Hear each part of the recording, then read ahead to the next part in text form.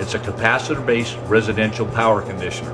We've got it set up on a demonstration board here with a typical appliance motor. The motor we're using today is one that would be used in a swamp cooler or similar to a washer or a dryer. It's much smaller than an air conditioner motor, but it's equivalent to most loads in a home. With this meter, we're showing the amperage that's being drawn onto the board to support the devices on the board, the meters, our unit, and a Dayton motor.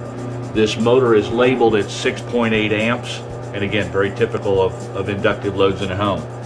With the unit off, the board is drawing 5.7 amps, and the motor is drawing 5.7 amps. So we have a fairly balanced load.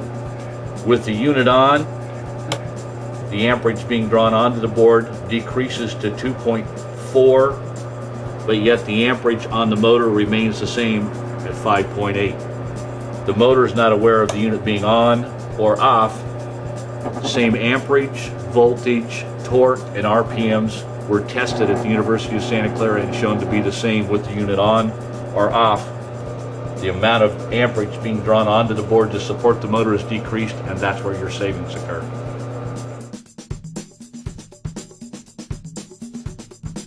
All of our units are surface mount. In this particular case, there's been a hole drilled with the wires coming in the top. There are 3 wires.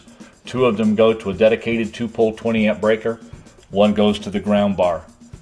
The demonstration today is with a meter that will show us the power factor correction with the unit on and with it off. Okay, here we have a power factor of 0.47 with the unit off. With the unit on, and now it's 0.85.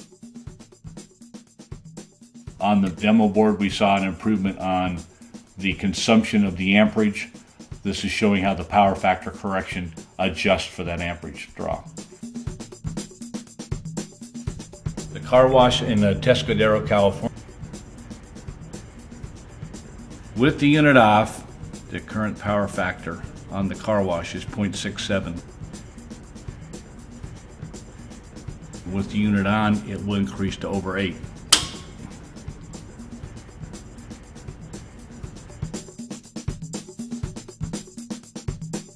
By testing it with this meter on the amperage load with small appliances on in the home, the current amperage reading is 8.3.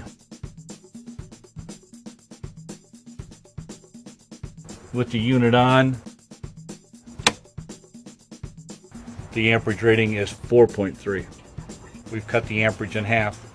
As far as the power factor, we change it to the power factor setting and we find that the power factor with the unit off was extremely poor, 0.05.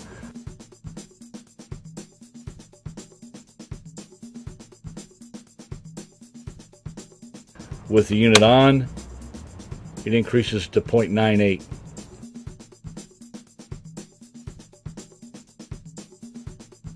A significant increase, probably the most dramatic increase I've seen on power factor improvement.